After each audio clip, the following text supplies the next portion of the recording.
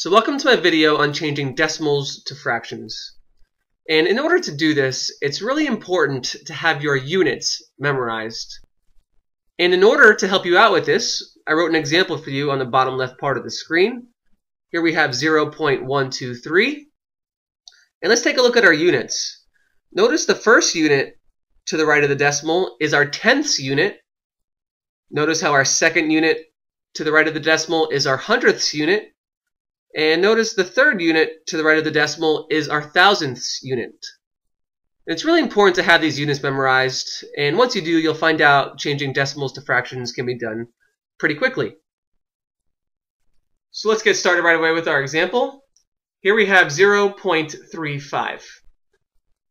And the important thing to look at is your last unit all the way to the right of the decimal. So notice this last unit is 2 units to the right of our decimal. And remember from my example before, the second unit to the right of the decimal is your hundredths unit. So we know in this particular example, our last unit, this 5, is our hundredths unit. And I'll label it for you just so it's easier to see. And since our last unit is our hundredths unit, we can make our fraction out of 100. And how many hundredths do I have? We have 35 hundredths. So in my numerator, I'm going to put 35.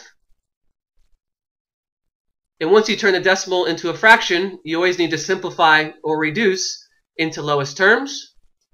And notice how the 35 and 100 both can be divided by 5 evenly.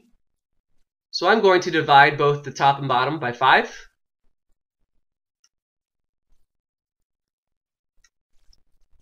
And after we simplify this fraction, in the numerator we have 35 divided by 5, which is just 7. And in the denominator we have 100 divided by 5, which is 20. So the decimal 0.35 written as a fraction is 7/20. So here are some more videos with more example problems related to the video you just watched. I really hope you are finding my tutorials helpful. So until my next video, I will see you later.